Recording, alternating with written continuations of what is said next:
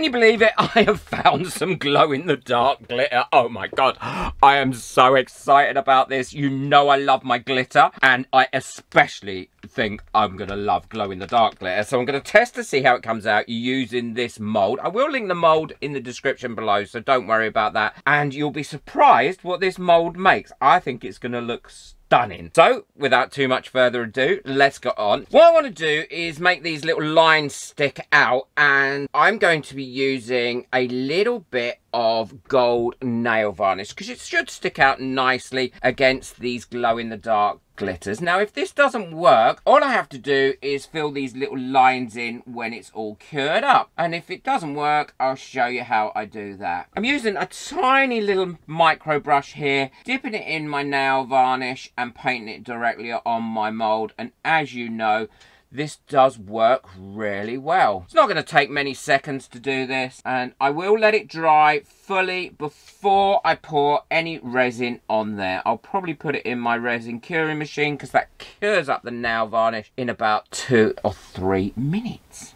I'm using the J Diction 4-hour demold quick cure resin for this. The reason is it's a nice thick resin. It picks up detail beautifully, and also I've not had any failures with this using the nail varnish technique. It does it perfectly. I've painted nail varnish into this heart motif here, purple and a little bit of silver, and I have no doubts that it will pick that up lovely. I'm saturating quite a lot of glitter in here because I want it to colour this resin as well as be really glittery. Now I'm sealing this pack up because if not I will knock it all over everywhere.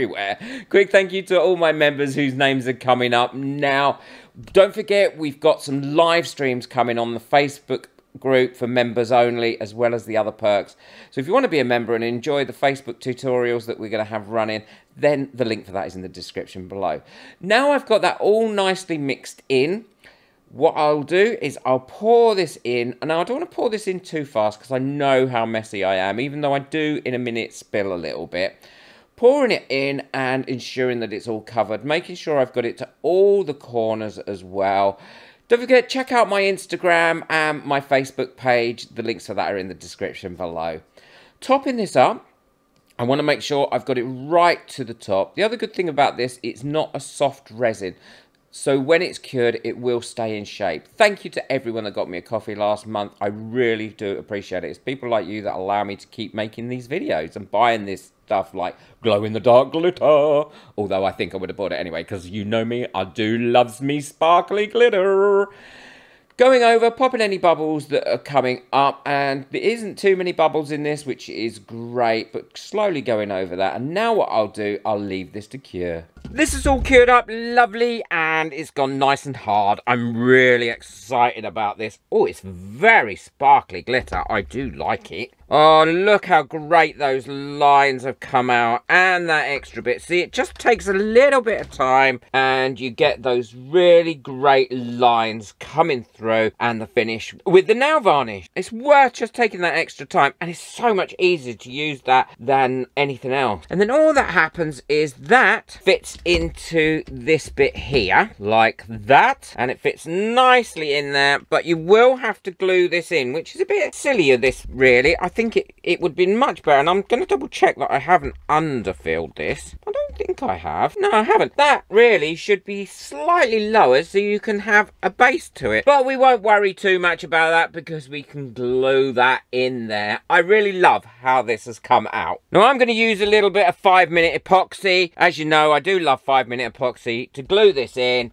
and then once that's glued in, I'll show you what it looks like once it's glowing. If it's gonna glow, that is. We don't know it's gonna glow yet. I'm not sure how well that's picking up in my camera, but it's completely dark because it's nighttime in here now, and that is completely dark, and that is glowing really well. I wouldn't say it looks glittery while it's glowing, but it is still glowing, so it definitely works. I love it, and I love the fact that it has got glitter in it as well. Actually, you can see a little bit of the glitter. I do love this mold. I think it would make a great gift for somebody who's just getting married, or for Valentine's Day or something like that. I think it looks beautiful. I will link everything in the description below. Hope you've enjoyed this quick video on the glow-in-the-dark glitter. I'm sure it's going to make many more appearances soon. Enjoy your resin. Bye.